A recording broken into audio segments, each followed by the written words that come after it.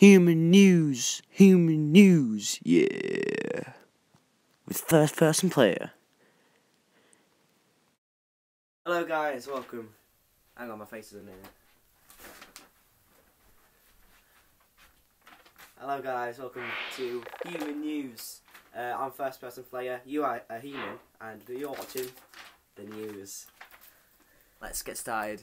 So, first news story, Logan Paul, who had a break because he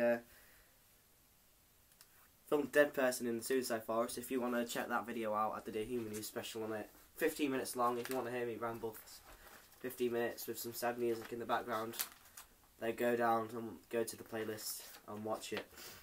But yeah, Logan Paul is back and is now gone because he got suspended because he tased a dead rat. Still disrespecting the dead. It's not very good, is it? So yeah, next news story. So next, after the KSI fight, if you want to see my video on that again, so we've got beef. Before I was rudely interrupted by someone punching an inflatable man. I was talking about KSI versus Jake Paul. So yeah, again, after KSI beat up Joe Weller, he called out Logan Paul, Jake Paul, and all the Pauls, even though it's not very good. And then a picture came up teasing KSI versus Jake Paul. Apparently it was going to come out, the fight is going to be the 3rd of March 2018. I don't think the poster's good. Well, not good, but it's a good poster, but I don't think it's real.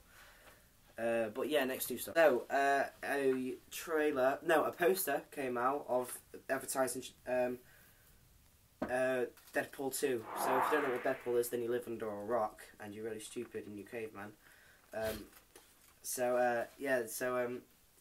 Deadpool is just a superhero that Marvel made, and they made a movie about him. And a second one's come out, a sequel. And it's coming out May 18th, 2018. So make sure you put your calendars. Not advertised. But anyway, so that's been it for Human News today.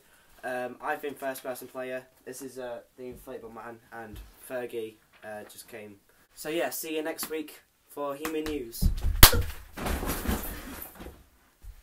Anyway guys, make sure you subscribe and click the like button and watch the next Human News, yeah.